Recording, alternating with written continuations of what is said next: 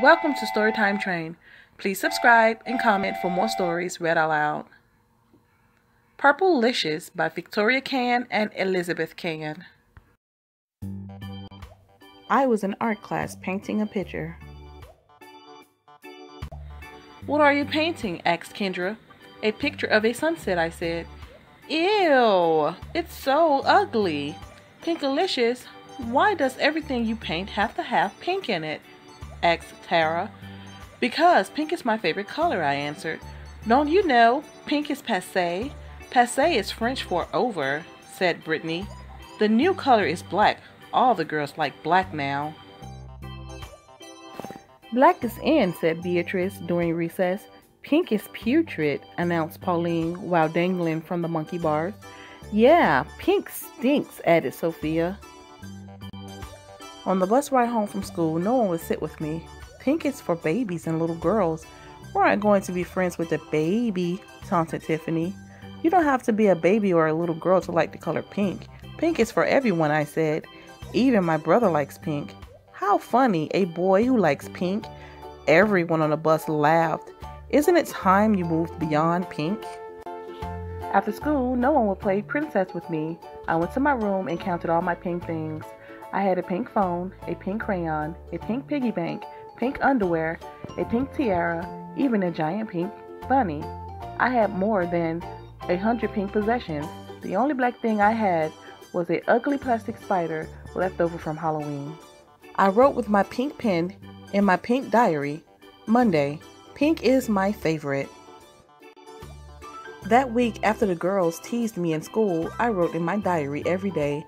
Then I cried into my pink hanky. Tuesday, I am who I am and I like pink. Wednesday, pink makes me happy, but mean girls make me sad. Thursday, pink is a lonely color. Friday, pink has no purpose.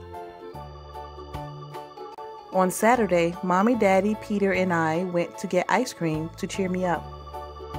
"Pinkalicious, what would you like?" asked Mr. Swizzle. "Magenta mint mango, or perhaps you would enjoy pink passion fruit paradise. Today's special flavor is pleasing pomegranate punch." "No, thank you. I'll just have, vanilla." I sighed, looking around to see who might see me from my school. "How about you, Peter? Would you like your usual plum pink perfection?" Yes, thank you," said Peter. "You're such a baby, Peter. Pink ice cream is for sissies," I said. "Pinkalicious, aren't you going to eat your ice cream?" asked Mommy. "Well, I'm actually not hungry." The ice cream tasted bland to me. I couldn't possibly eat it. "Pinkalicious has the blues," Daddy said that night when I wouldn't play ping pong with him. "What does it mean when you have the blues?" I asked. "It means that you feel sad." "Why do you feel sad?" "No one would play with me because I like the color pink. All the girls like the color black now, and I don't." "Are you sure all the girls like black? Maybe there are other kids who like pink." "Everyone hates pink. You don't know anything," I screamed, running to my room. "I'm the only one in the whole wide world who likes pink. I am all alone. No one understands me," I said to myself. On Monday, I noticed a girl in art class.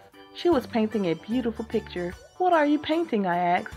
"It's a picture of a cake, but the blue frosting doesn't look right. I think I need some pink, and then it will be perfect." "Really?" I asked. "You like pink? Don't you think pink is for babies?" "Pink is perfect," she answered. "Watch this, and you'll see why." She mixed the pink paint into the blue, and the frosting turned purple. "Pink is powerful," she said. "Look, it turned the blue into purple." Purple is pretty," I said. "Not just pretty, it's purplelicious." Thank you for watching Storytime Train. Please subscribe and comment down below for more stories read aloud.